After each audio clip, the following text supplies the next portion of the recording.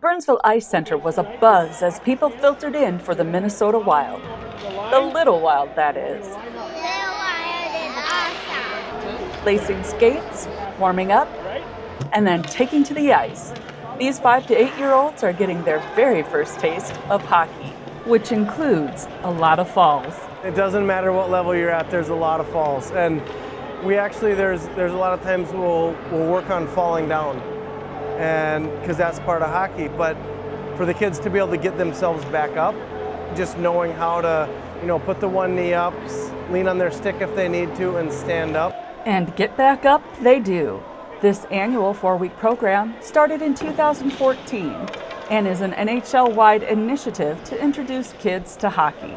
The main goal is we're trying to reach the kids that without this program maybe wouldn't have gotten into hockey, whether it's cost, whether they're not sure about it, they're a little nervous to try it, and that's why we run it the way we do.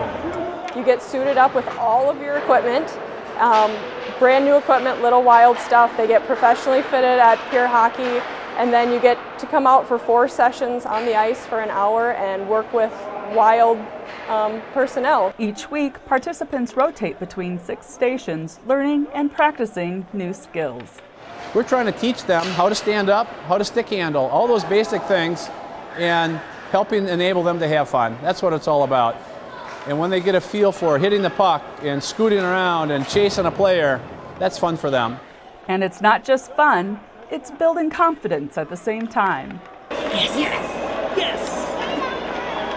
The smiles is amazing.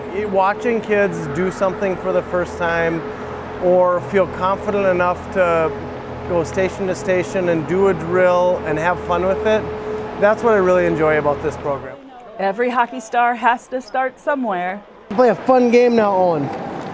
Maybe you score a goal? Will a Little Wild make it to the pros? You know what? It'd be amazing. It'd be amazing to see that whole cycle come full circle. It really would. We have about 8 years to see if that happens. In the meantime, the Little Wild Learn to Play program will continue to grow and expand throughout the state. Registration for the program opens in May. Check nhl.com/wild for exact dates, locations, and times. For Burnsville Community Television, this is Kristen Thomas.